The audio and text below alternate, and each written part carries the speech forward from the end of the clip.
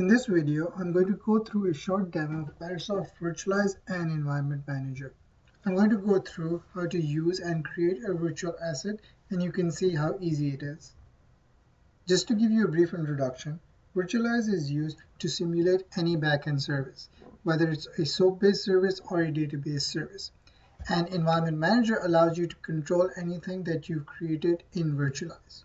And the advantage of having Environment Manager is that you don't have to have a person who knows how to use VIrtualize to use all of VIrtualize services. So essentially you have a simple web interface that connects to VIrtualize, and it allows you to use the services that VIrtualize provides. Let me walk you through Environment Manager and show you how you can use it on a daily basis. So I have Environment Manager open here, and I have a description of two of my systems. What Environment Manager allows you to do is paint a picture of your system. It allows you to define what components are part of your system and how they interlink. The advantage of this is you can connect each of those components to either Rails services or virtualized services. So for example, in my particular system, I have a web page or a mobile device that connects to a web service. The web service connects to a mid-tier system, and the mid-tier system connects to three different backend components. One is a third-party system, one is a customer database, and one is a loan processor web service. This particular system describes a simple banking site that allows you to process particular loans. So now what I want to do is go into the banking website and go through a number of scenarios from a developer or QA person's perspective. I'm going to log in. And as you can see, there are a couple of options that I have. I can get details on the account, I can pay a bill, but the one that I'm interested in is request loan. So I'm going to go ahead and click on request loan. Let me apply for a loan for $500 with a down payment of $200. And I'm going to hit apply now. Right now the system is connected to the Rails backend. While it's connected to the Rails backend, you can see I got an error on my front end. This error doesn't really provide me much information. I don't know why there's an error. I don't know what part of the system has broken down. So from my perspective, this could be happening for a number of reasons. So now let me go back into Environment Manager and click on Development Environment, which is the one I'm using. The other advantage of using Environment Manager is the fact that it allows you to do a health check on each of your connected components. So as you can see, my mid-tier system is connected to three different components. My third-party system is online. My customer database is also online. However, my loan processor, you can see, is currently offline.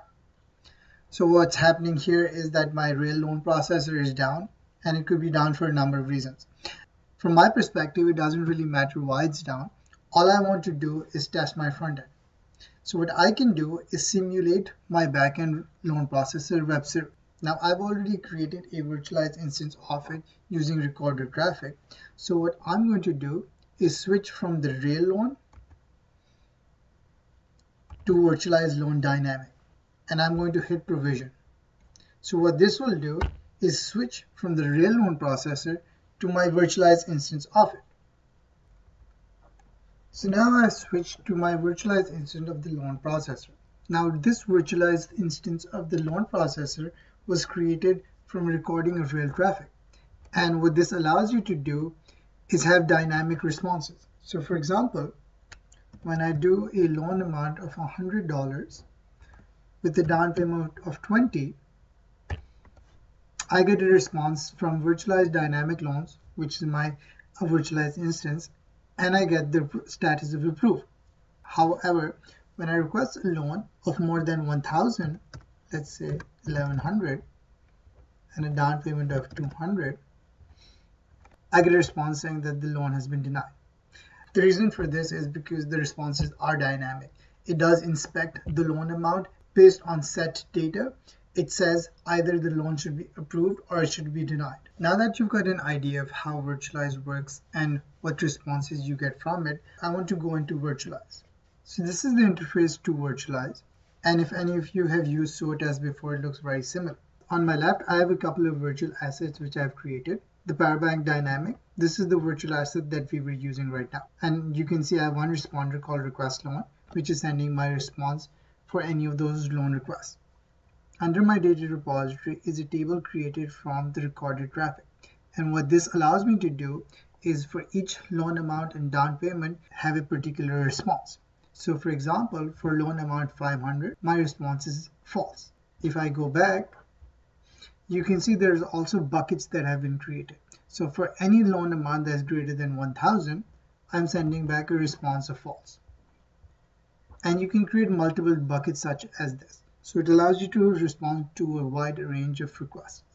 As I was mentioning before, VIrtualize can support multiple message structures and protocols. So for example, if you have HTTP, JMS, or MQ service, all of these are supported out of the box. If you want to virtualize a database, you can also use the SQL Responder tool. Now what I want to do is walk you through how you can record traffic and create a virtual asset out of it. To record traffic, your real system must be up and running that you want to virtualize. So for example, in my scenario, the loan processor that I'm trying to virtualize was down. I restarted it and now it's working. So what I want to do is create a virtual asset from the real loan processor.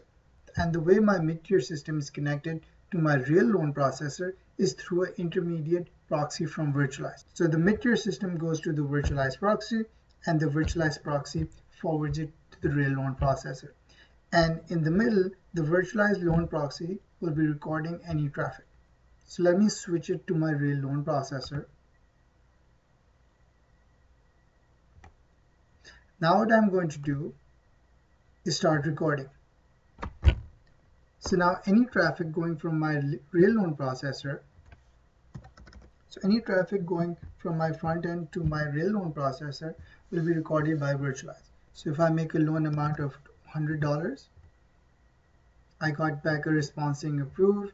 If I make a loan request of 500, it was approved. Now let me make a loan request of 50,000. And this was denied. So I made 3 requests and I got 3 responses. And all of that was recorded from VIrtualize. Now what I'm going to do is stop the recording. You can see my recording has been saved. And now it's asking me if I want to create a virtual asset from it. I'm going to hit now. So it's asking me for some information. I'm going to call it real loan copy. And I'll leave it as is. And hit finish. So now my virtual asset has been created. You can see there's a new virtual asset called real loan copy aside from my other ones. So that's really how easy it is to create a new virtual asset. And now I have a new virtual asset called real loan copy. So the other functionality that VIrtualize gives you is to add a delay to your responses. This is very useful when you want to simulate the response time as compared to your real system. So for example, if your real system responds in 300 milliseconds, and you want to make sure that VIrtualize also responds in that time, you can add a delay to it. You can turn off and on the delay straight from Environment Manager. So for example, over here, so you can see here I have a performance profile between normal, slow, and dynamic. If I switch it to the slow one and I hit provision, so now when I make a loan request, you can see the response will come back in 5 seconds.